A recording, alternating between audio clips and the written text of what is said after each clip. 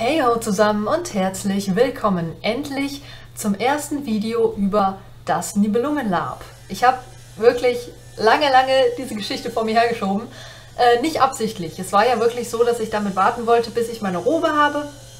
Die ist jetzt endlich angekommen.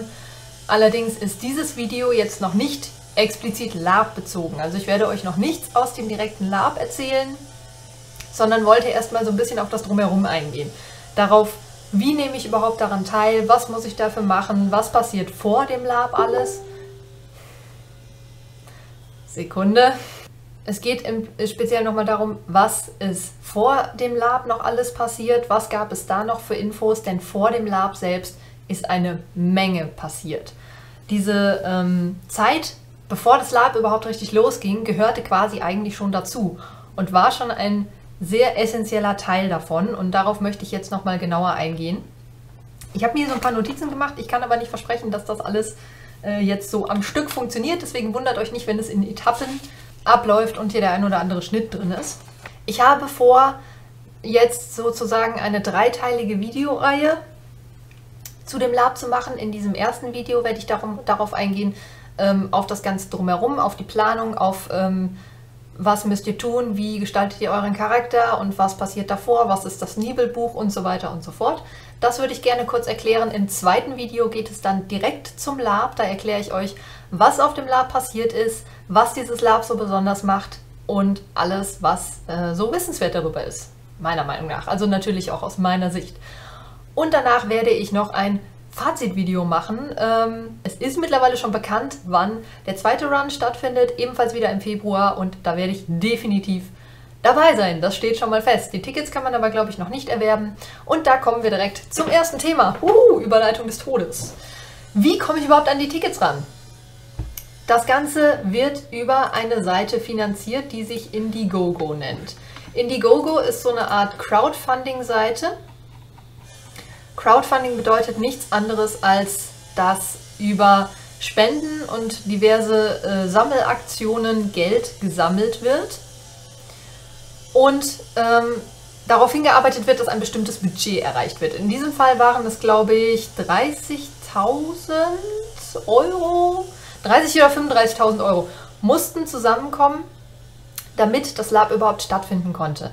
Der Trick dabei ist jetzt natürlich, dass sämtliche Gelder, die von den Teilnehmern eingenommen werden, also was ihr für Tickets ausgebt, was ihr für Perks ausgebt, was ihr für Spenden dahin schickt, alles wird in einen Topf geworfen. Das heißt, das Geld für die Karten, das Geld für die Perks, alles kommt in einen großen Topf und wird am Ende dann zusammengerechnet. Das Besondere an dieser Crowdfunding-Geschichte ist, falls es am Ende nicht zu dem Larp kommen sollte, weil nicht genug Gelder zusammenkamen, bekommt ihr das alles wieder zurück. Das ist halt das Schöne daran. Ihr geht also kein größeres Risiko ein.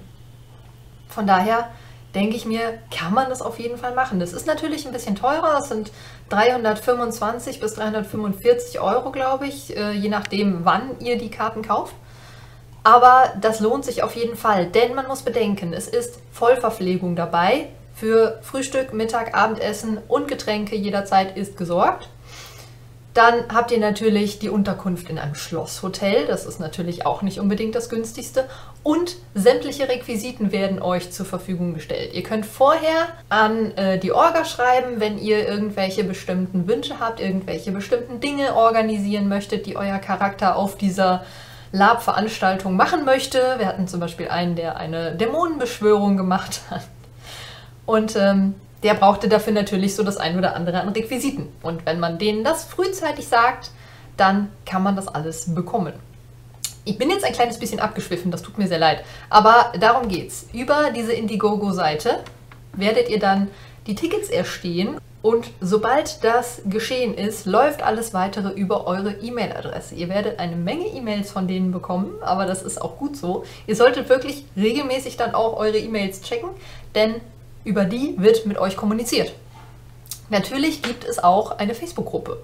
In dieser Facebook-Gruppe kann sich auch nochmal ausgetauscht werden. Es gibt natürlich viele, die auch schon damals am Larp teilgenommen haben, die schon auch in der internationalen Version, dem Chora Larp, teilgenommen haben und die sind alle dabei. Mit denen kann man sich dann austauschen, kann so ein bisschen Erfahrungsaustausch betreiben, kann schon mal planen. Alles, was an Planung bisher passiert ist und passieren wird, wird auch von den Veranstaltern in dieser Gruppe veröffentlicht. Für alle, die aber kein Facebook haben, ist natürlich, wie gesagt, die E-Mail-Adresse das Kommunikationsmittel Nummer 1. Man muss also kein Facebook haben, um daran teilzunehmen. Ist ja auch Blödsinn.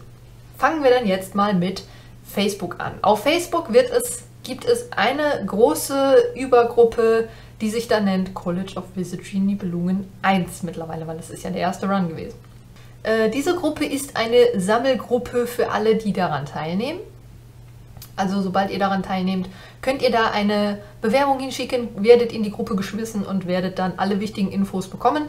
Es gibt einen fixierten Beitrag, in dem alles Wichtige drinsteht. In dieser großen übergeordneten Facebook-Gruppe wird es dann auch Verlinkungen zu den anderen Gruppen geben, denn es gibt kleinere Untergruppen, die sich auf Häuser, Pfade und Institute beziehen, also je nachdem, in welchem Pfad ihr euch eingeordnet habt, werdet ihr da dann auch Gruppen finden. Zu den Häusern gibt es dann 5 Gruppen, zu den Jahrgängen natürlich 3, zu den Instituten gibt es 3, zu den Pfaden gibt es 3. Und ihr kommt natürlich immer nur in die Gruppen rein, die euer Charakter auch gewählt hat, beziehungsweise die ihr für euren Charakter gewählt habt. Es ist jetzt unsinnig, sich als Primaner dann auch für die Gruppen Sekundaner und Tertianer zu bewerben, weil da werdet ihr nichts mitreden können. Ihr seid nun mal im ersten Jahrgang und da werdet ihr auch bleiben. Und in den anderen Jahrgängen habt ihr eigentlich dann auch nichts zu suchen. Von daher ist es eigentlich logisch, dass ihr euch dann nur für die erste Gruppe bewerbt. Und dann gibt es noch sogenannte Vereine. Die Vereine sind so Zusammenschlüsse aus Schülern, die zu einem bestimmten Thema einen Verein gegründet haben. Und die existieren schon seit Jahren, Jahrzehnten, Jahrhunderten auf dieser Schule, teilweise.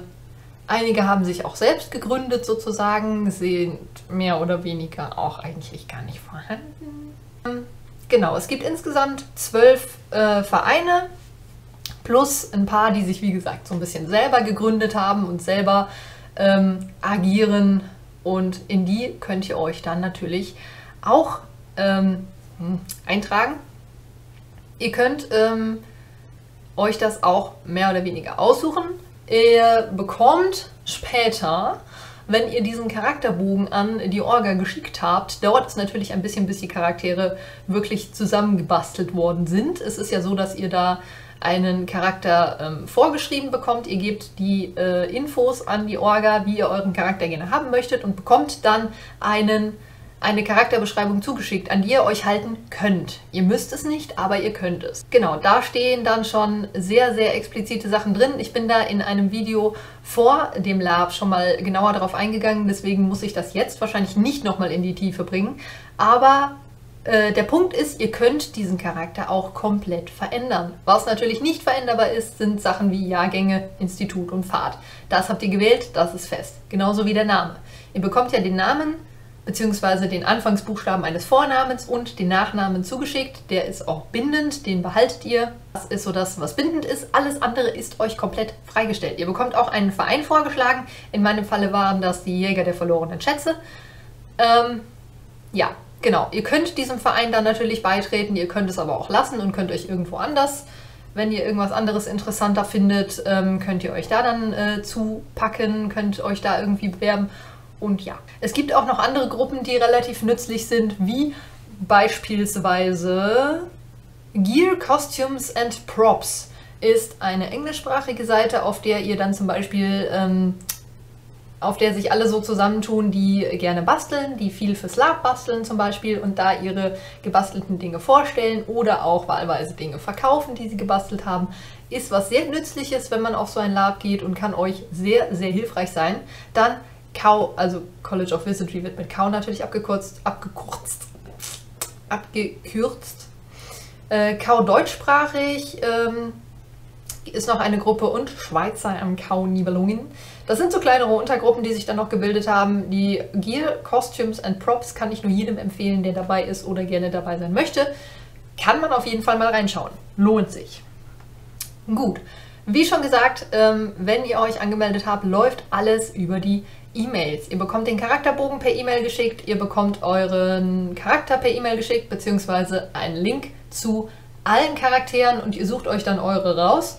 Das fand ich persönlich einen kleinen Nachteil, denn ich habe mich sehr darauf fixiert, auch alle anderen irgendwie kennenzulernen. Ich habe nicht nur meins runtergeladen, sondern habe zum Beispiel auch das von meinem Freund runtergeladen und habe mir angeschaut, was er so für einen Charakter hat und habe dann noch geguckt, wer ist noch so in meinem Haus, habe mich da so ein bisschen reingelesen. Tut das nicht, macht das nicht, wirklich. Das ist keine gute Idee, wenn ihr irgendwie noch 100.000 andere Charaktere versucht kennenzulernen, die dann am Ende sowieso nicht daran teilnehmen, weil die Leute ihre Charaktere komplett umschreiben und verändern. Macht keinen Sinn. Im Endeffekt entfremdet ihr euch damit nur selbst von eurem eigenen Charakter, den ihr dann irgendwie selber nicht so ganz zusammenstellen könnt, weil ihr viel zu viele Infos und viel zu viele Ideen im Kopf habt. Das ist nicht gut, wirklich. Tut das nicht. Ihr könnt euch dann den Charakterbogen für euren Charakter runterladen. Da ist dann alles Wichtige zu eurem Charakter drin. Da steht eure Familiengeschichte drin. Da steht drin, auf welcher Schule ihr vorher wart, denn das College of Wizardry ist ein College. Bedeutet eine weiterführende Schule, bedeutet, dass ihr schon auf einer Grundschule wart. In meinem Fall war das Nimbus selbst, das ich dann schon seit 5 Jahren besucht habe und jetzt weitergeführt habe im selben Haus, in dem ich auch vorher war. Es war relativ unspektakulär. Konzentriert euch auf euren Charakter, formt euren Charakter so, wie ihr ihn gerne haben möchtet. Falls ihr Probleme damit haben solltet, sprecht irgendwen an. Irgendwer wird euch gerne dabei helfen, euren Charakter so zu gestalten, dass er zu euch passt, beziehungsweise dass ihr ihn auch umsetzen könnt. Denn das ist ein ganz wichtiger Punkt, dass ihr euren Charakter auch so umsetzen könnt, wie ihr euch das geplant habt. Das war nämlich unter anderem auch ein Problem, das ich hatte. Genau. Ein ganz, ganz großer Punkt bei der Vorbereitung auf das College of Wizardry Nibelungen ist das sogenannte Nibelbuch. Sobald ihr euren Charakter habt, angefangen habt, euren Charakter zu gestalten und angefangen habt, Beziehungen zu knüpfen. Es gibt nämlich auch eine wichtige Facebook-Gruppe, die sich da nennt Suche Charakterbeziehungen. Das ist nämlich der Punkt, in dem ihr euch auf jeden Fall eintragen solltet. Ihr ladet eine kurze Charaktervorstellung von eurem Charakter hoch. Könnt auch noch angeben, was ihr sucht. Es gibt zum Beispiel diverse Leute, die haben irgendwie Rivalen gesucht oder haben beste Freunde gesucht, haben eine Gruppe gesucht, haben zum Beispiel auch noch Mentoren oder Mentees gesucht. Und das ist dann was ihr da auf jeden Fall noch reinschreiben könnt. Nutzt das auf jeden Fall für euch, denn wer es nicht tut, hat definitiv so seine Problemchen dann. Beziehungen zu knüpfen. Wie gesagt, das ist alles sehr stark auf mich bezogen, nicht auf andere Leute. Es ist jetzt so meine persönliche Erfahrung. Jetzt nicht von mir auf alle schließen, es ist einfach nur rein persönlich so. Ich habe zum Beispiel keinen Charakterbeziehungspost geschrieben und habe dementsprechend auf dem College of Wizardry selbst nicht eine einzige Beziehung gehabt. Das war nicht so schön. Ich musste mir die quasi alle so auf den letzten Drücker irgendwie zusammensammeln, hatte dementsprechend 2 Leute, an die ich mich so ein bisschen gehalten habe und das war es dann eigentlich auch schon. Das Nibelbuch. Sobald ihr euren Charakter habt und angefangen habt, so ein bisschen Beziehungen zu sammeln, wird das sogenannte Nibelbuch eröffnet. Das ist nichts anderes als Facebook. Es ist in etwa dieselbe Plattform. Es sieht natürlich anders aus, weil es ist auch etwas anderes. Aber es ist im Prinzip das Facebook für Magische. So. Ihr meldet euren Charakter da an. Das ist ganz wichtig. Ihr meldet nicht euch selbst an, sondern euren Charakter. Ihr meldet euch mit dem Namen eures Charakters an. Das ist ein In-Time-Chat-Forum-Dings, wie auch immer. Das bedeutet, da passiert nur In-Time-Geschichte.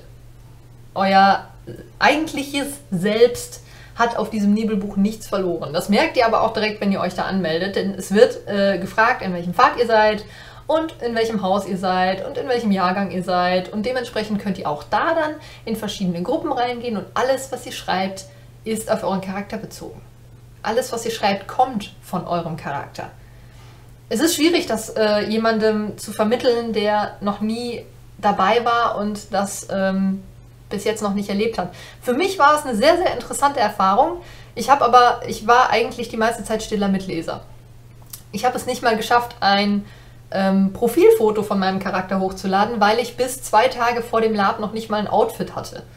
So, dementsprechend war das Ganze dann einfach ein bisschen schwierig für mich. Für das nächste Mal weiß ich auf jeden Fall mehr und deswegen versuche ich euch das ja auch hier ein bisschen an die Hand zu legen.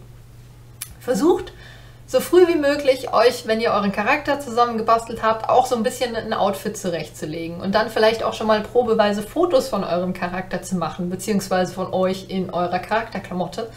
Denn das hilft euch definitiv, euch in euren Charakter hineinzuversetzen und einen Zugang zu dem Charakter zu finden. Das hat mir leider gefehlt. Dementsprechend ist dieses Nibelbuch da, um tiefere Beziehungen zu knüpfen. Es ist zum Beispiel, werden da Verabredungen geschlossen, es werden virtuelle RPGs geführt. Natürlich kann man sich da noch nicht irgendwo auf dem Nimbus-Gelände treffen, aber es wird halt virtuell so dargestellt, als wenn man sich jetzt gerade da treffen und unterhalten würde. Es gab, glaube ich, sogar sowas wie eine Silvesterfeier, denn das Ganze ist ja über Weihnachten und Silvester auch noch quasi planungsmäßig weitergeführt worden. Und da haben sich die meisten dann auch schon kennengelernt und haben dann ihre Beziehung geknüpft. Da sind tatsächlich auch richtige Beziehungen entstanden, also so Liebesbeziehungen, so, ne? Deswegen.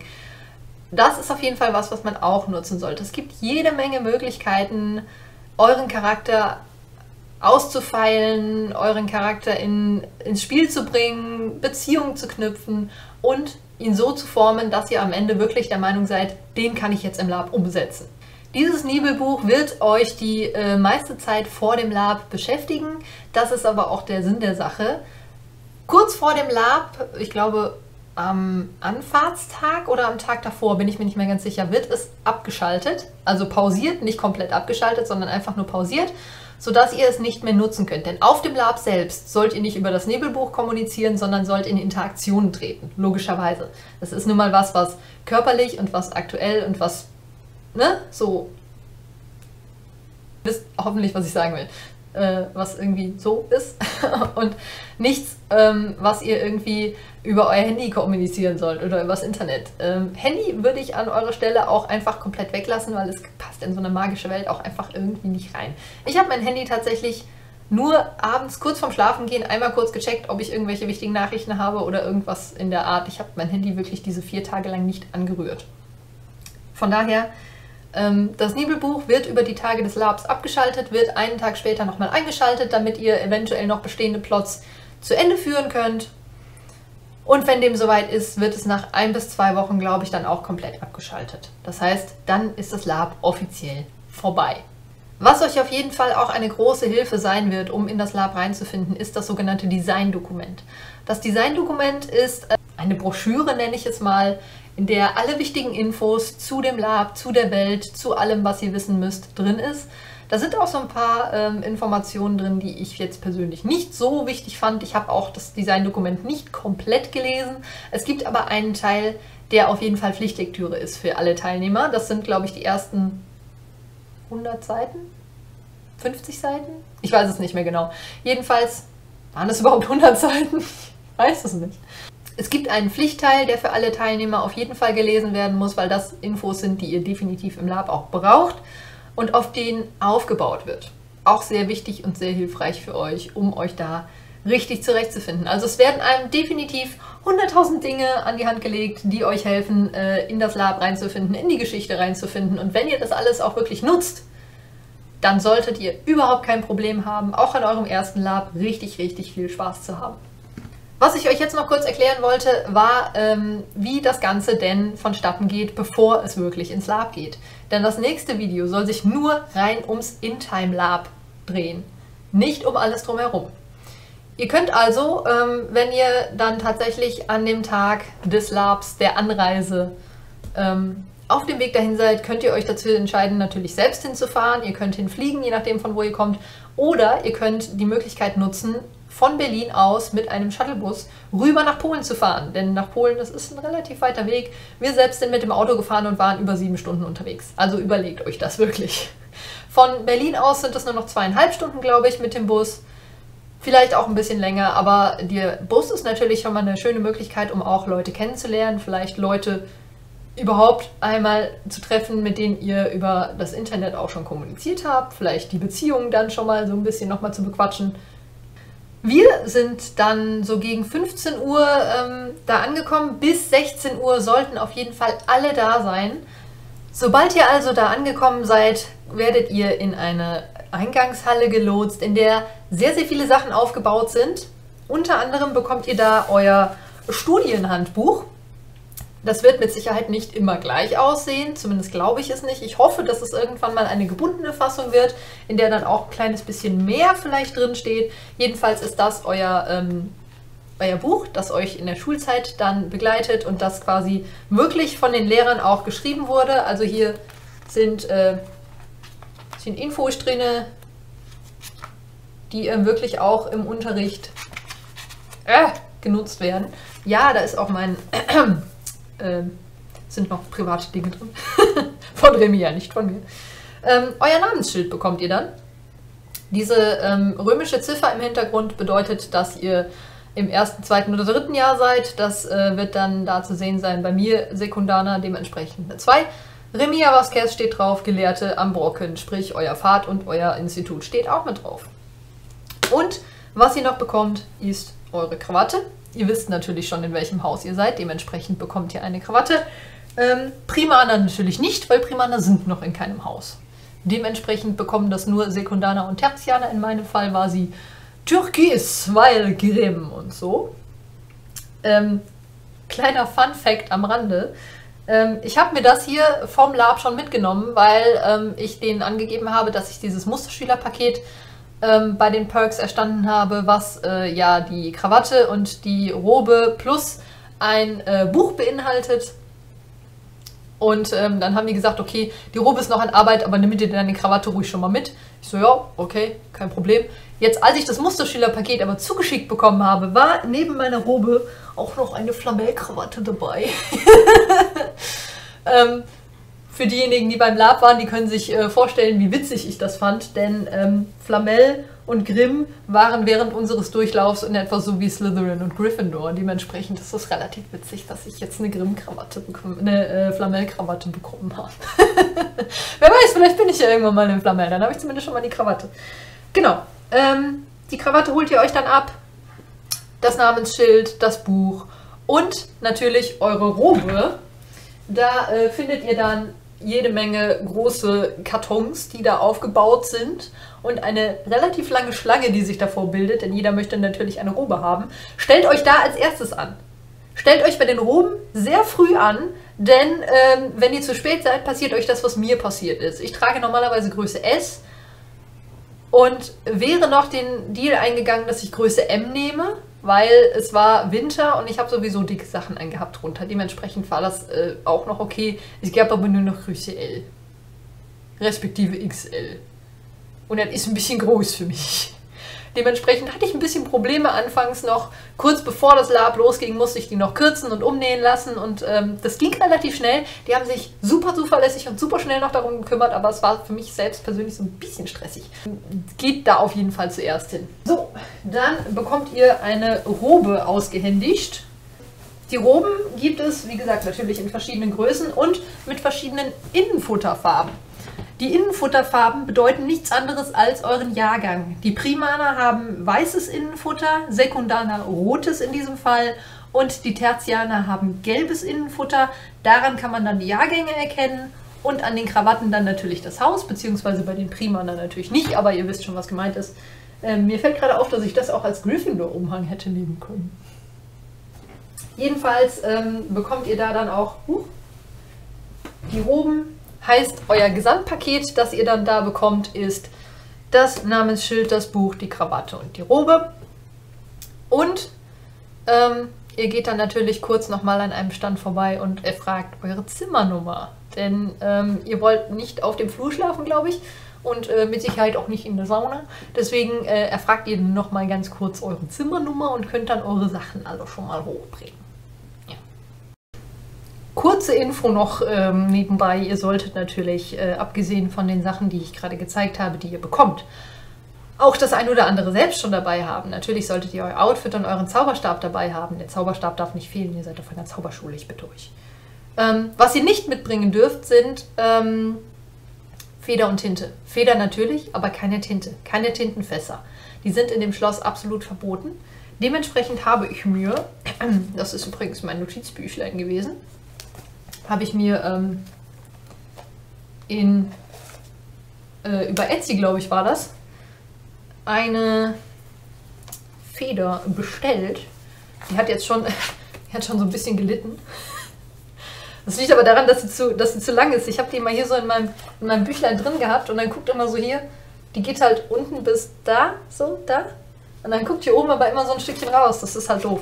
Deswegen ist sie so ein bisschen in Mitleidenschaft gezogen worden. Aber das ist eine Feder, die unten eine Kugelschreibermine drin hat. Kann man damit auf jeden Fall auch schreiben. Und ihr habt eine Feder, dementsprechend wahrt ihr den Schein so ein bisschen. Ich habe überlegt, dass man sich das eigentlich locker selber machen kann. Da ist so ein bisschen Leder drum gewickelt und ein bisschen Draht. Eigentlich kann man sich das auch locker selber machen. Schnappt euch eine Kugelschreibermine und eine Feder, wickelt ein bisschen Leder drum und ein bisschen Draht und schon habt ihr das. Ne? So.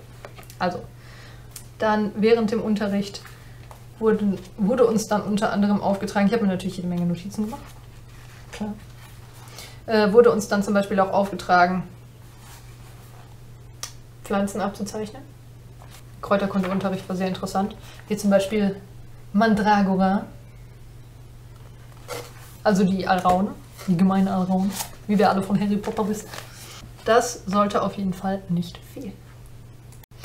Dann trifft man sich zu einem vereinbarten Zeitpunkt, den ihr dann natürlich auch gesagt bekommt, in einer Halle. In unserem Fall war es die Fausthalle. Das war so immer großer Besprechungstreffpunkt für alles. So. War quasi wie die große Halle bei Harry Potter. Da wurden Ansagen gemacht, da wurde alles Wichtige besprochen, meistens aber OT, also Infos, die an uns selbst und nicht an unsere Charakter gingen. Was Larps anging, ist die jetzt nicht so häufig genutzt worden. Aber da haben wir uns dann getroffen, haben dann gesagt bekommen, dass wir jetzt erstmal Workshops durchgehen. Das Ganze beginnt damit, dass ihr über 3 Stunden hinweg, also von 5 bis 8 Workshops durchgeht. Workshops zu verschiedenen Themen wie Sicherheit, wie werden Zauber gesprochen. Die Heinzel werden vorgestellt. Die Heinzel sind sowas wie Hauselfen sozusagen, also können zumindest damit verglichen werden. Die laufen durchs Schloss und machen Unsinn. Oder helfen euch auch dabei, zum Beispiel Briefe zu überbringen, Nachrichten zu überbringen, bestimmte Aufgaben für euch zu erledigen. Das sind halt so die kleinen Helferlein. Genau, die werden vorgestellt und dann gibt es noch so zu bestimmten Mechaniken des Larps gab es noch Erklärungen, wie zum Beispiel, was bedeutet der Befehl Cut. Der Cut-Befehl ist einer, der wahrscheinlich sehr selten eingesetzt wurde, denn der Cut-Befehl bedeutet, dass, wenn einer das ruft, die Szene, die gerade gespielt wird, sofort abgebrochen wird. Das wird meistens dann einfach eingesetzt, wenn sich einer in der Szene komplett unwohl fühlt, einfach nur raus will und dann schreit derjenige Cut und alle stoppen die Situation, machen nicht mehr weiter und gehen einfach alle ihrer Wege. Das heißt, diese Szene, diese Situation, dieser Plot ist damit vorbei. Es kann natürlich gerne dann im späteren Verlauf irgendwie nochmal aufgegriffen werden, aber meistens haben die Leute einen bestimmten Grund, warum sie Cut gerufen haben, denn es ist nun mal wirklich ein Befehl, der sofort alles abbricht.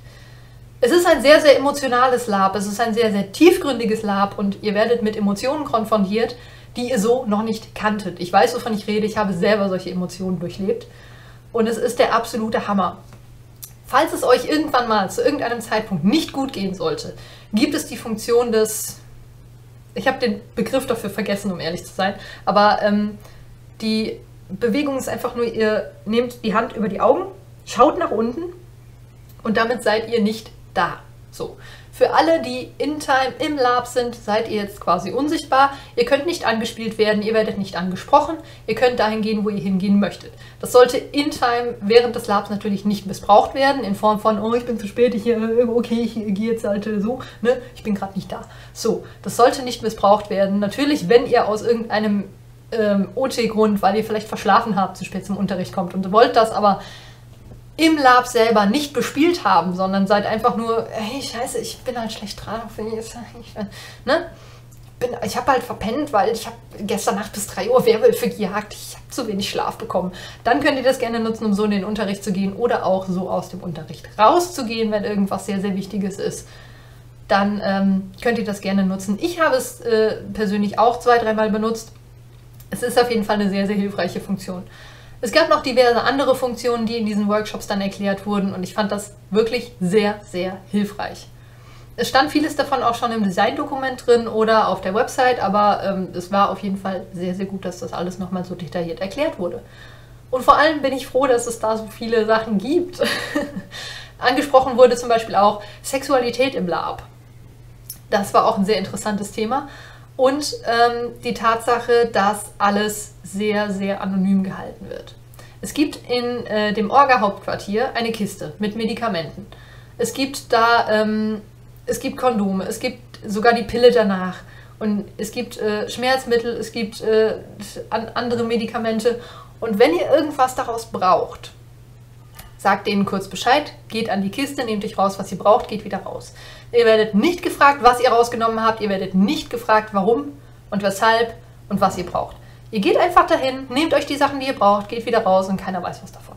Es ist wirklich sehr, sehr angenehm für alle Beteiligten, meiner Meinung nach. Denn wenn ich irgendwann mal so ein Problem habe, wie jetzt, es gibt auch Hygieneartikel und sowas wie Binden für Periode, keine Ahnung. Also es gibt wirklich, es ist für alles gesorgt worden. Und das finde ich unfassbar genial. Das ist wirklich was ich absolut feiere. Und gerade auch solche Sachen wie Geschlechteridentifikation, Homosexualität, Sexualität im Allgemeinen ist was da sehr tolerant aufgefasst wird in diesem Larp. Und das ist einfach, ich kann mich nur wiederholen, das ist was ich unglaublich feiere. Ich finde das so toll. Genau, und nach diesen Workshops gibt es dann noch einmal kurze Zusammenschlüsse und Workshops bezüglich der Pfade, der Institute und ganz am Ende von den Workshops findet ihr euch einmal in euren Gemeinschaftsräumen zusammen, in euren Häusern, um euch kennenzulernen, um euch zu bequatschen und um vor allem eure Haussongs nochmal zum Besten zu geben. Das war was ich wirklich, das hat so dieses Gemeinschaftsgefühl der Häuser unglaublich gefördert. Es gab Hauschants, also Dinge, die quasi immer gerufen wurden, um den Hauszusammenhalt zu fördern. Und es gab für jedes Haus einen Song, der gesungen wurde. Es gab natürlich auch eine Schulhymne. Und das ist was unglaublich zusammenschweißt. Ich liebe es. Ich fand es unglaublich gut. Und das ist was ich wirklich auf jedem einzelnen Larp wieder neu feiern werde. Genau, wenn das dann alles passiert ist, wird sich um 8 Uhr noch einmal in der Fausthalle versammelt. Dann gibt es noch ein Abschlussstatement, wird nochmal gefragt, ob irgendwas unklar ist und so weiter und so fort. Und dann geht es an die letzte Stunde vor dem Larp. Von 20 bis 21 Uhr ist Zeit für euch, um euch umzuziehen, um euch in euren Charakter einzufühlen, um noch letzte Vorbereitungen zu treffen. Und um 21 Uhr treffen sich alle vor dem Portal in natürlich ihrer Larp-Kleidung, am besten mit Zauberstab, und gehen gemeinsam in Zweierreihen, so richtig schön wie in der Grundschule damals, durch das Schlossportal in die Halle und damit beginnt das Larp. Das bedeutet, ab 21 Uhr, donnerstags in diesem Fall, bis nachts von Samstag auf Sonntag seid ihr komplett in Time. Es wird keine OT-Zeiten mehr geben. Es ist ein komplett 3 Tage andauerndes Larp und das war unfassbar. So ab 21 Uhr hat man einfach gemerkt, wie alles umgeschlagen ist. Ihr wart auf einmal in einer anderen Welt. Ihr seid in euren Klamotten durch dieses Schlossportal gelaufen, flankiert von Lehrern, die euch teilweise grimmig angeguckt haben, wo ihr dachtet so, mein Gott, ich versinke jetzt einfach gerade im Boden, Hilfe! Oder andere, die euch angelächelt haben und euch ermutigt haben, so, hey, ein neues Schuljahr beginnt, freut euch doch! Und es war ein Mix von Gefühlen, allein schon in den ersten paar Minuten. Das war der Wahnsinn. Und ja, so viel zu dem davor. Im nächsten Video gehe ich dann währenddessen auf das Larp natürlich ein. Ich freue mich schon sehr darauf. Ich hoffe, das war jetzt nicht ein absoluter Informationsoverload. Es tut mir leid, falls ich irgendwie sehr chaotisch gewirkt habe. Ich weiß, das war jetzt nicht unbedingt das Beste, um in dieses Larp-Thema einzusteigen, aber ich wollte euch einfach so ein kleines bisschen Infos geben. Ein kleines bisschen, ich habe eine Dreiviertelstunde gelabert, mein Gott. Genau, wie das Ganze denn losgeht, was ihr tun müsst, wie es funktioniert und so weiter und so fort. Falls ihr noch irgendwelche Fragen habt, irgendwas unklar ist, irgendwas gerne noch wissen möchtet, schreibt mir die Fragen gerne in die Kommentare. Ich werde sie gerne beantworten. Und dann bedanke ich mich schon mal fürs Zuschauen. Ich hoffe, es hat euch einigermaßen gefallen. Und ich hoffe, ihr freut euch genauso auf das nächste Video wie ich. Dann würde ich sagen, sehen wir uns dann. Bis dahin, ciao!